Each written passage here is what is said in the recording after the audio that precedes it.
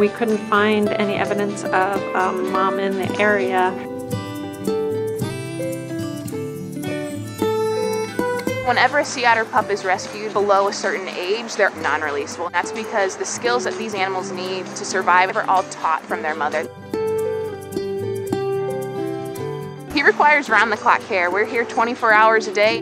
Grooming is what they rely on to stay warm. We do have to groom him. We're seeing him start to groom himself, but he's not doing a very thorough job on his own just yet.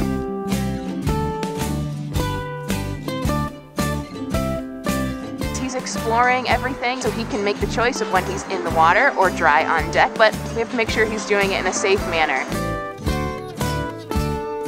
A pup has to eat even more than a quarter of their body weight every single day.